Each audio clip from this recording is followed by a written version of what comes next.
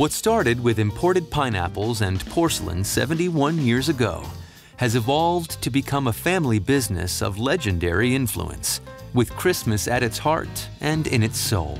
I'm very proud of the fact that my father, and with the great help of my mother, started this business with almost no money. They built it into a very nice business, which what I'm particularly proud of is that we're a family business. My father, after the Second World War, started importing and exporting anything he could get his hands on. You know, it was very difficult. He was importing and exporting pineapples from Hawaii to Germany and porcelain from Germany to the US. He gradually got into these decorative birds and some angels that he had found in southern Germany. And they had kind of a Christmas feel to them.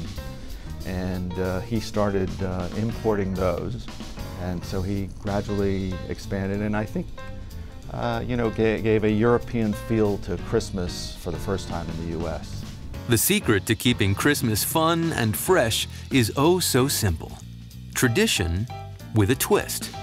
And decade after decade, the Adlers have found the way to get that right. My father has had a very good reputation of creativity. He saw things like an angel and said, let's make that a tree topper.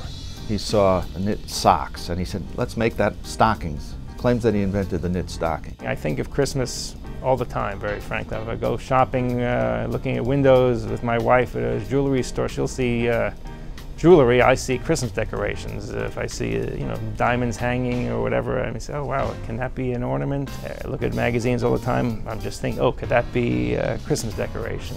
So it's ingrained in me, and I enjoy the creativity. So I like developing product, giving ideas out, seeing it come to fruition, and then of course selling. I think the fact that we're around for 71 years, and I think we're going to be around for a lot longer, and we have, you know, the next generation, there's some interest, so we hope to keep going forward. And we have a lot of long-time employees and customers that have been with us for a very long time.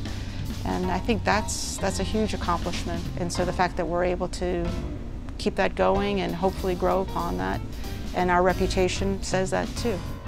That makes me proud. Can a brand name and an entire product category become one?